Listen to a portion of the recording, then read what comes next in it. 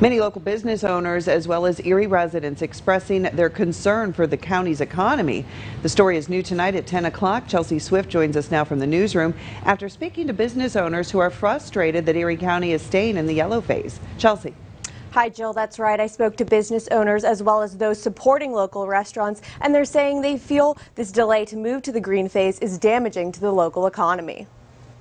The owner of 3 Bayfront restaurants, Tim Sedney, is saying though he's relieved to open for outdoor seating, these warmer months are when the restaurants bring in the most revenue.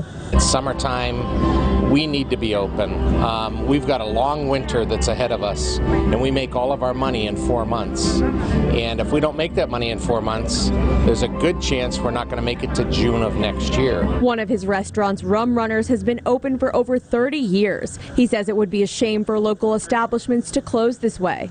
The manager at another restaurant saying their revenue is down 80%, adding on a weekend before the pandemic, they would bring in an additional $10,000. On a Friday, Saturday night here at Calamari's, we usually have upstairs, downstairs, and the dining room deck filled.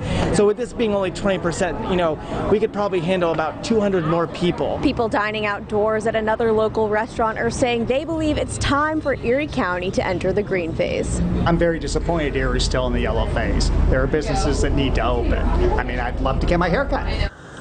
And another restaurant goer agrees. There's no point in us holding back and just hurting the economy more while we can just go like 1 county away if we want to go eat out or something like this. So this outdoor dining is a step in the right direction. And the staff at some of the restaurants doing outdoor seating recommend making reservations so the establishment can be more prepared to keep tables socially distant. Jill? Good to see them all at least open, a portion of them at least. Chelsea Swift, thank you for that report.